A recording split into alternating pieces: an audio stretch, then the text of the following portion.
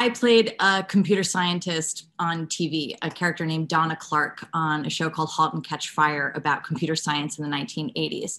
And one of the questions I got all the time was, what's it like to play a computer scientist who's also a woman?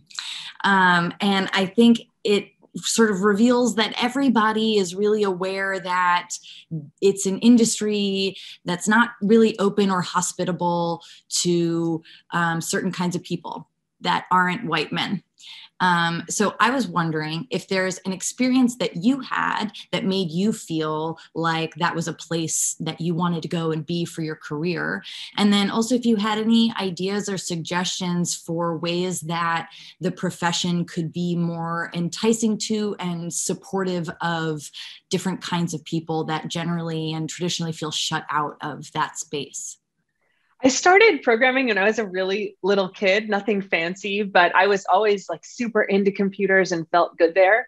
But it wasn't until I was at the end of my third year of college that I decided to actually change my major to computer science. I was watching this Errol Morris documentary called Fast, Cheap, and Out of Control, which is about kind of how all these things fit together. And there was a roboticist from MIT in there, and something in it just clicked with me. And I said, yes, computer science is the thing I have to do. And I changed my major. I did the whole thing my fourth year. I don't recommend that process at all.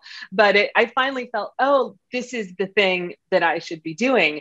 But that said, I was the only woman in the room for a lot of my education, especially going through my master's and then my PhD. There's just not that many women in computer science, especially higher you get in your education.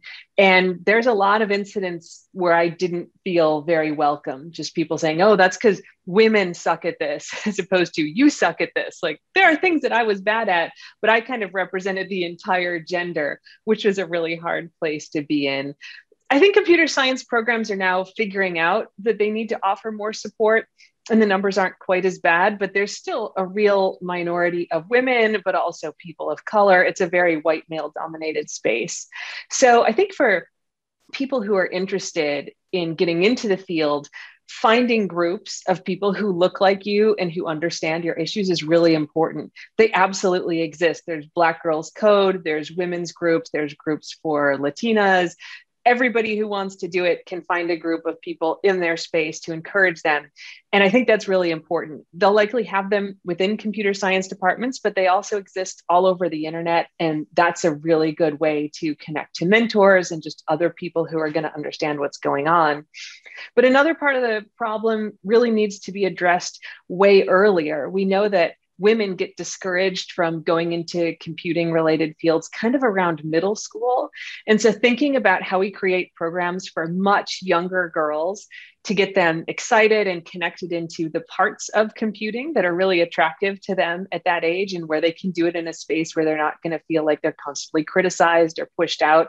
That I think in the long term is going to make a big difference towards bringing more women into the space.